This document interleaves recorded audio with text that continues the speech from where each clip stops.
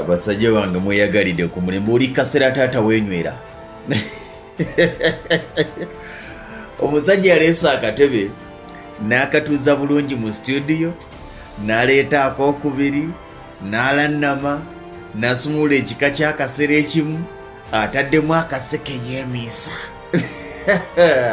omunaala gumunyumire nga mukufu naye wamma njagala kwongera okubategeeza nti ng'enaku z'omwezi 9 tewali kuwananya tugenda kubeera mu Icon City Erukaya nga 9 omwezi ogujja ogwa December twabagambye tuli ku nteekateeka ya PBS Refina mu kitundu kyo n'omunaala live nga 9 tugenda kubeera n'abayimbi Tomoni emiryango ejja kugulawo ku ssaawa 11 naye nga nagambye nti ffe nga BBS okuviira ddala ku makya tugenda kubeera mu nteekateeka oyinza ogaa nti nange njagala kusibako n'aba BBS gwe sasula nga bukyaliyingira weebeerere munda kubanga munda yo wagenda kubanga wawooma naye okugulawo mu butongole emiryango ku ssaawa 11 ez'akawungezi endongo etandika okusumuluka ku ssaawa 12 SBL Sounds yekirimu awo otegera kye tutegeeza ku ssaawa 3 paka ssaawa 4 programu y'omunaala live ejja kubeerawo butereevu buli kimu ng'okyotabuliro abayimbi Samathias Walukaga yakulembeddemu tugende ku Hasani Nduga tugende ku Lady Titi Henry Mwanje Rachel Namiro Robert Rota Simon Rock Chibijigiri ba MC bakulembeddwa mu kuddo olw'abakyala Happy Powers yakulembeddemu omuzindalo ate ku ludda olw'abaami bikuku Jody Pato ne ttiimu yonna oweka yabwe abo bali side eyo muganda wange gwe kino kigenda kubeera kyanjawulo ku ssaawa 6 abayimbi bagenda kuba bamaliriza okuyimba kutandika ssaawa 12 ku ssaawa 3 okuyimba kusirike omunaala gusumulukuke ku ssaawa 4 abayimbi bakomewo Lady Titi ajja kujja ku ssaawa 4 Hasani Ndugaddeko ku ssaawa 4 n'ekitundu ku ssaawa 5 Mathias Walukaga Meya akwata omuzindaalo ku ssaawa 6 agenda kubaaguta Chakala mu ddiiro lyo Jamiru Selector Engineer akulemberemu ttiimu yonna n'endongo y'omu kibira ogenda giwulira mu Lukaya Icon City kwolwo tewali kola it's a public holiday Lukaya ne Kalungu yonna naye twagamba kijja kuba kya bulyazaamaanyi okwogera ensonga zino zonna n'okusumula enfa kano Muammar Gadaffi nga tetukuwadde buvoobwo lwaki abantu batuuka okwekalakaasa lwaki abantu batuuka okumukyawa nga bw'oyogera nti Gadaffi bangi bawanda lulusu kyokka nga yali musajja akoledde eggwanga lye omuli okuba nti abantu abasinga amayumba ge baalimu gaali ga gavumenti mu ggwanga erya Libya tewaali munaku omunaku w'e Libya ye muloodi w'e Kampala Libya nga tewali abulwa kyakulya Libya nga tewali afa bulwadde amalwaliro nga gali buli wamu Libya ngeri y'amasomero ag'obwereere ate zi university ng'osoma okuva lw'otandika ku P1 paka ku university nga tosasudde wadde omunwe gw'ennusu mu ggwanga erya Libya mu myaka egyasooka baakulembeza akakiiko ke baatandikawo akaliko bammemba 12 aka Revolutionary Command Council RCC naye mu kaseera ako Muammar Gadaffi yatuuka akaseera nga amaze okunaabira abazungu mu maaso ng'ayagala akendeeza amaanyi ga NATO mu bendobendo erya Mediterranean era omwaka 1971 kano Gadaffi ng'akulembeddemu eggwanga lye erya Libya agenda mu gavumenti ya Malta abagamba nti mugobe abasajja ba NATO bave ku ttaka lyammwe ababuuza aba Malta nti ffe tufuniramuwa ng'abagamba nti mulowooza nti aba NATO okubeera ku ttaka babayamba nnyo mu buyambi n'ebiringa ebyo bw'ogoba NATO bw'ogobye Bungereza Amerika Bufalansa n'amalala yali agoba bazungu ng'abagamba nti mwe mubagobe nze ngenda bawa obuyambi era omusajja omwaka ogwaddako Malta yagaana okugoba NATO ku ttaka lyabwe Malta kazinga egaana okugoba NATO wabula ne bagamba nti wadde mbakkiriza musigale nga mutendekerwa ku ttaka lino naye temugezaako okusinziira ku ttaka lyange kukola bulumbaganyi bwonna ku ttaka lyonna ery'Obuyisiraamu aba ayogera ku Libya temugezaako okukola bulumbaganyi bwonna ku ttaka ly'Obuyisiraamu emyaka egyaddako gavumenti ya Gadaffi yayongera okukolagana ennyo ne Ssaabaminisita w'eggwanga erya Malta eyaliko bamuyitanga Dom Mintofu era y'omu ku basajja abaakulembera Malta kati amugamba ntukoze enkolagana eyeegasa lwaki bano abasajja bakyali ku ttaka era mu mwaka gwa 1998 obwandibadde ng'okuzza obujja endagaano bongereza okubeera ne airbase mu kazinga ka Malta kyali kikomye. Omusajja n'abagamba munoonye ekibanja ewalala sigenda kuddamu kukkiriziganya nammwe.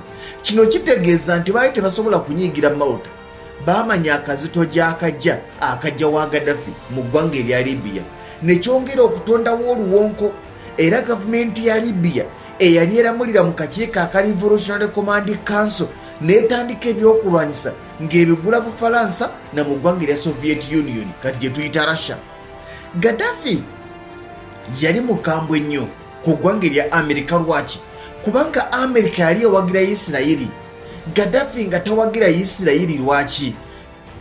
Olw'ensonga nti ye yali agamba nti Isirayiri kyekola Palestine kuyiikiriza.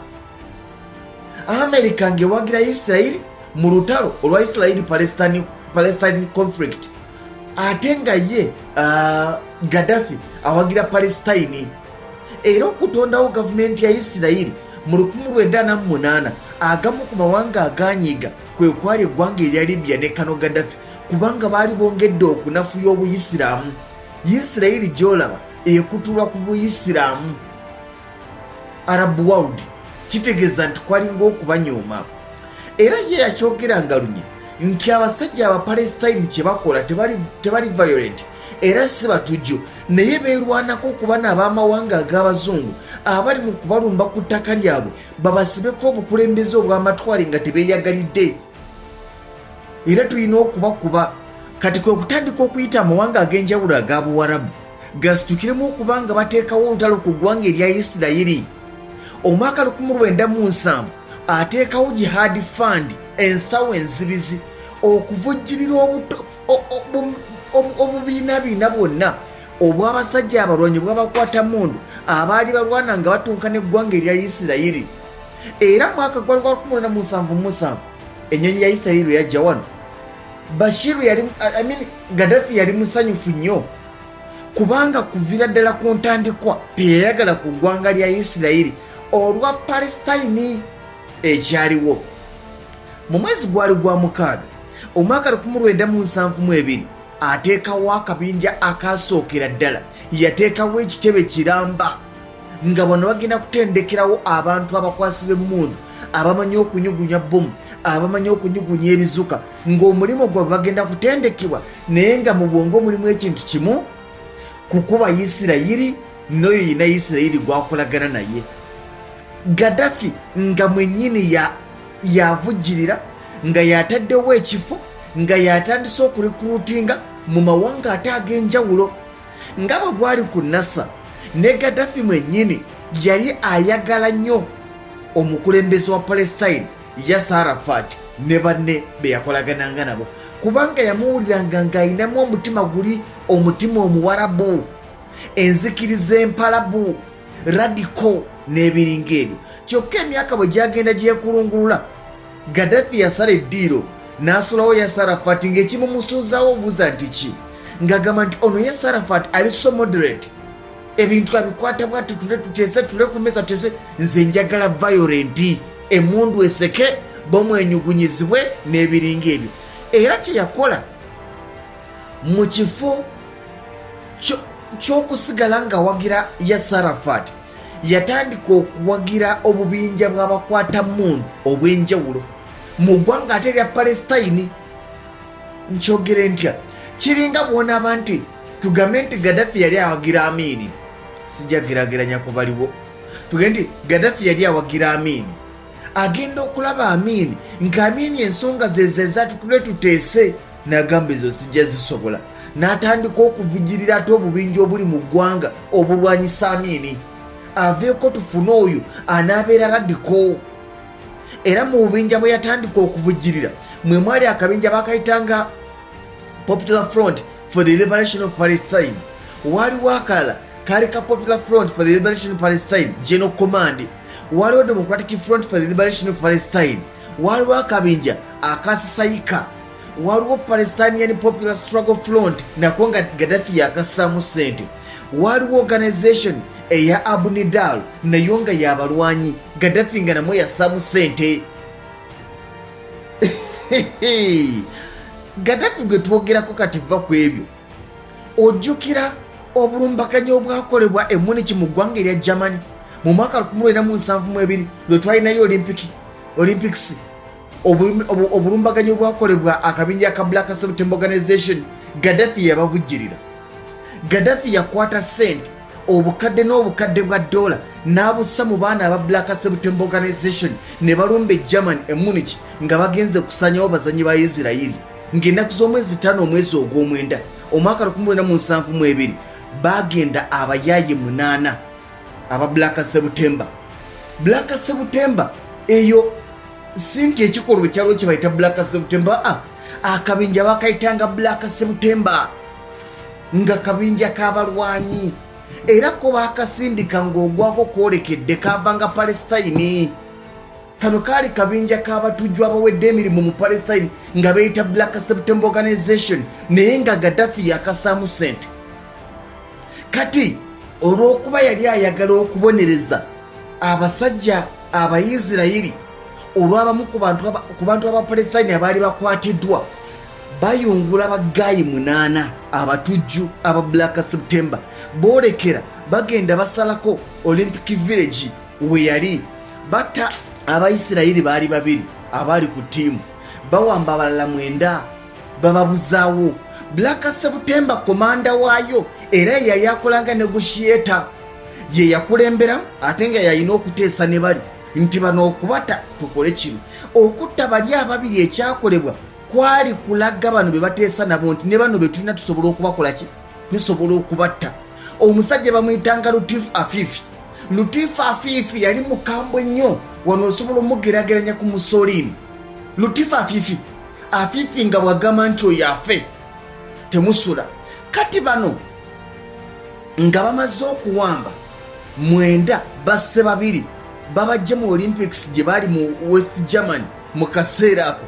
Afifi eyalinga negotiator alagira bali abaali bali be yali ayogereziganya nabo abagamba nti ba prisoners aba Palestine 234 abali mu makomera ga Isirayiri mubate bwe mubanga mwagala tubawe bano omwenda betuwambye mutaba Palestine abasibe 234 be mwakwatira makomera gawa age Isirayiri kubanga ojja kwebuuza nti lwaki ogende Germany bagendera ku mission ya mu Isirayiri bo baali bagenze kutta mu Isirayiri kyekyali kibatutte ekyabatwala kyali eki mutteko be musa era muwambeko be muwambye timu zaaliyo nnyingi naye bagendera ku mission kubanga baali n'abasibe bwabwe 234 nga bali mu makomera ge Isirayiri babagamba nti mubate nammwe tutaaba naffe tutaabamu.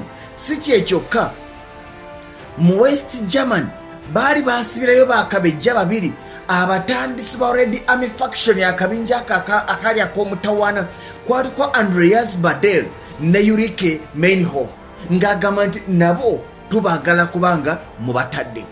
Germany etuula yebuuza tukoze eki ku Mupalestine eri Abamerika n'Abayisirayiri batakula bwongo. Omujamani kyeyakola ekyobuwumba tuutu ng'ayungula poliisi egenda okwambushinga abatujju baasobola okudduka era nagambye balumba 8 wano mukulu obulumbaganyi obwali wano mu Olympic Village tewali mutujju gwe battako naye gye babambushingira batta bameka 5 bwe batta 5 wasigalawo abatujju 3 abatujju batta omusirikale omu abatujju ba Black September 5 babatta wasigala 3 abasatu nabo beesasuza ate badduka naye bwe badduka abawambe bonna omwenda abaali mu mikono gyabwe Afifi n'agamba babatte bonna abawambe 9 Abayisirayiri aba Black September babatta n'omusirikale omu owa Germany. Kati kino kyayongera okulaga obunafu bwa Germany era ne banenya nnyo gavumenti ya Germany olw'engeri gye yakuttemu omulimu guno.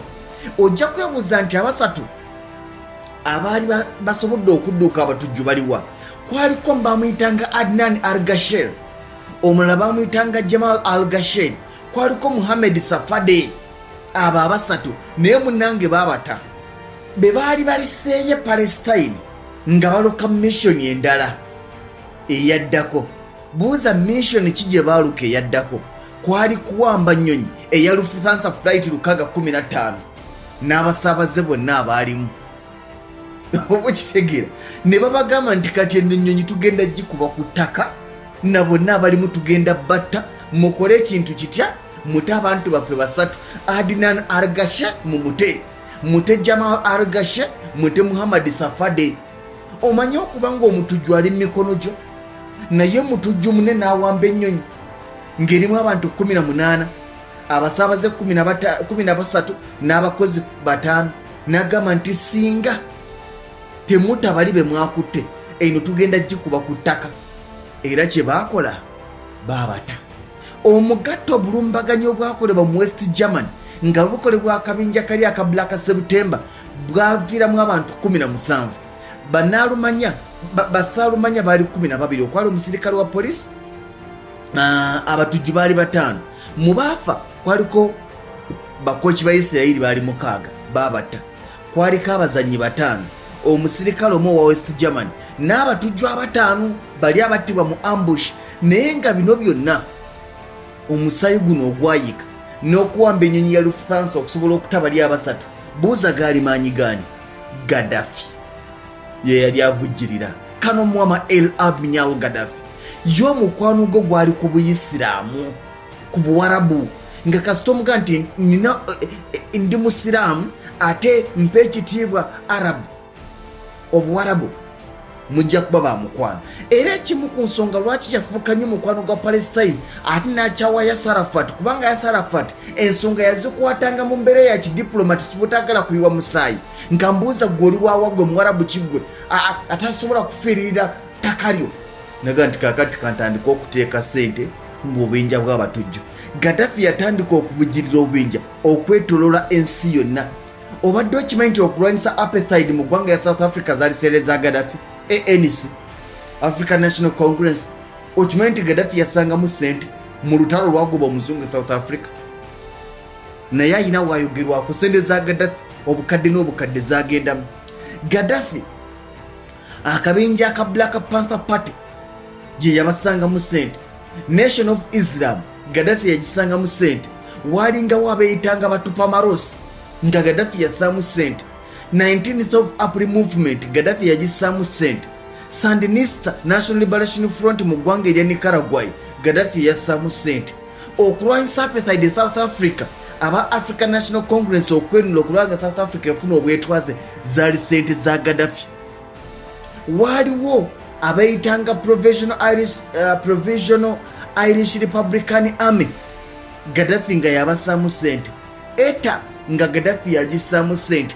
Action Direct nga ya Gaddafi. Aba the Brigades Gaddafi yabasangamu ssente. Red Army mu mawanga agabula yonna gye baalinga Gaddafi nga yassaamu ssente. Armenian Security Army nga Gaddafi yassaamu ssente. Japanese Red Army nga Gaddafi yassaamu ssente. Free Aceh Movement Gaddafi nga yassaamu ssente. Moro National Liberation Front mu ggwanga erya Philippines Gaddafi nga yassaamu ssente. Ye Gaddafi gwe twogerako. Abaali balowooza nti Gaddafi wa bulijjo, Gaddafi teyali wa bulijjo. Obubinja nga bwe mbukumenyedde Gaddafi yassanga ssente mu bubinja bw'abatujju n'abayeekera obusoba 50 okwetooloola ensi yonna, mu Bulaaya, mu Africa, mu Asia, mu Middle East n'amawanga amalala. Kankomewo.